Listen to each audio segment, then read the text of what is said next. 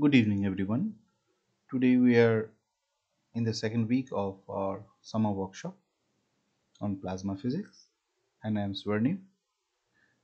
The topic today in our 11th lecture is shock waves and the KdV Burgers equation.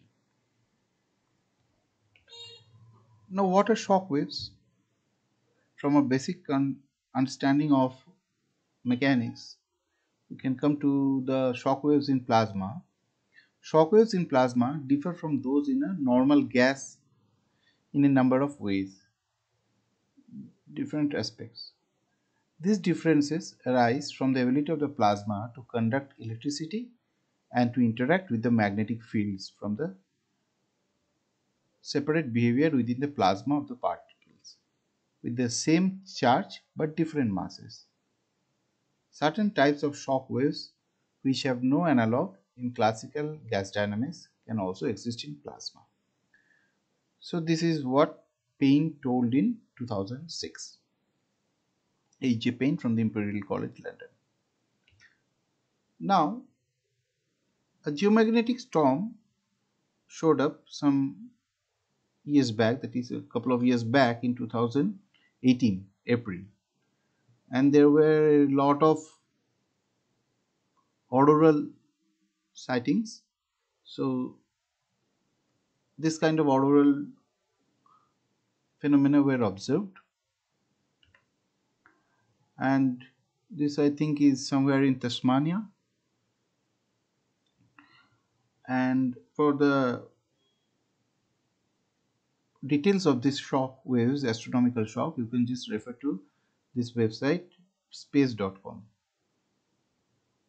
Well,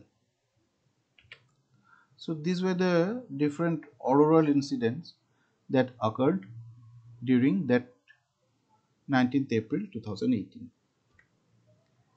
Now you see, in solar flares in the environment of the sun, there appears this kind of shock waves. They emit shock waves that reach the earth. So solar flares and coronal mass ejections send out shock waves that reverberate through our solar system.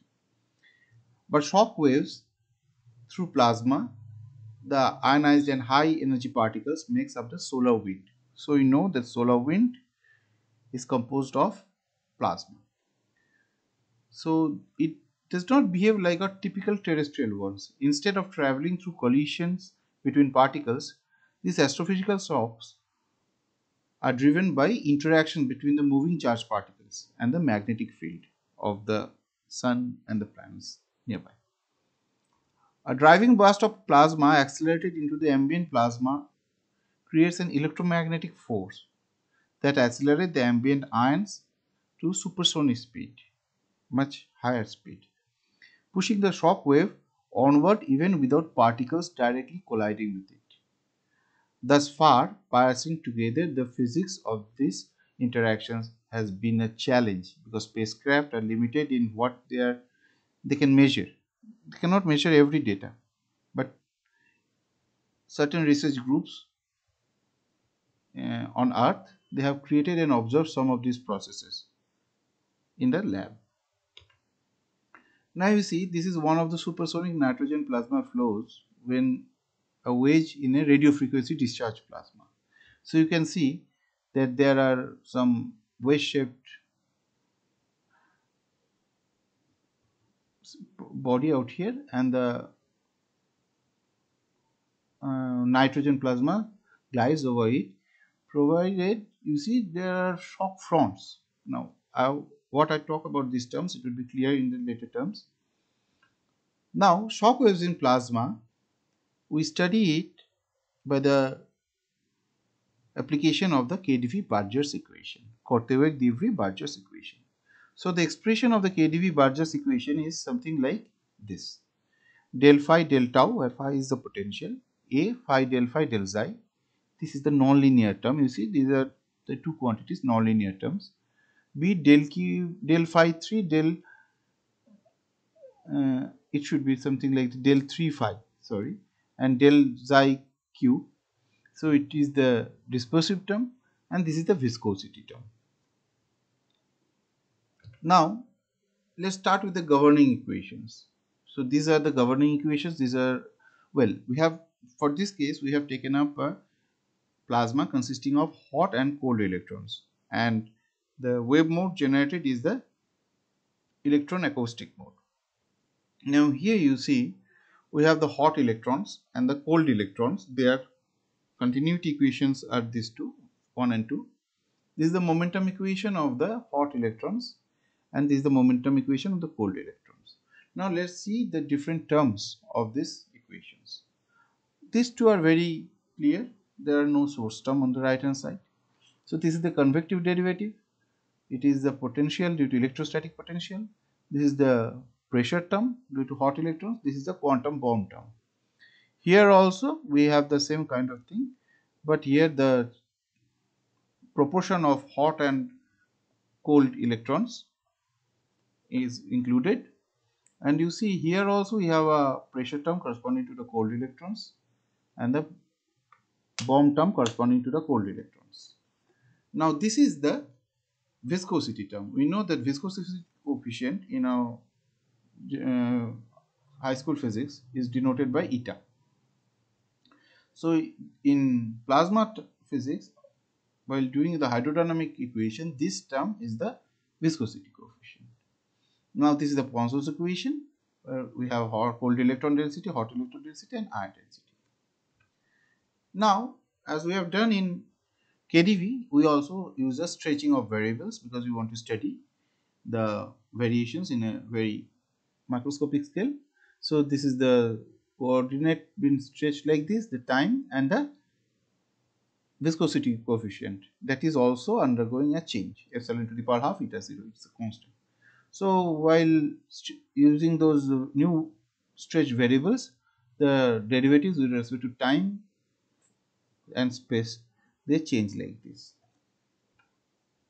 Substituting all those things in the governing equations and eliminating our usual process in KdV, by eliminating we come to the first order terms like this, and with the Poinsot's equation we get this term.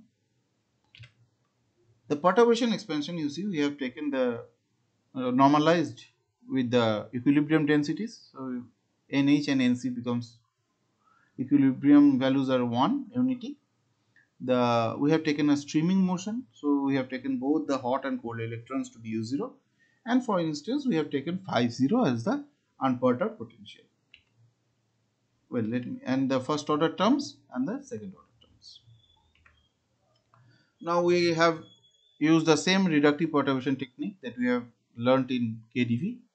Here we have those continuity and momentum equations for the power of epsilon, that is epsilon to the power 3 by 2.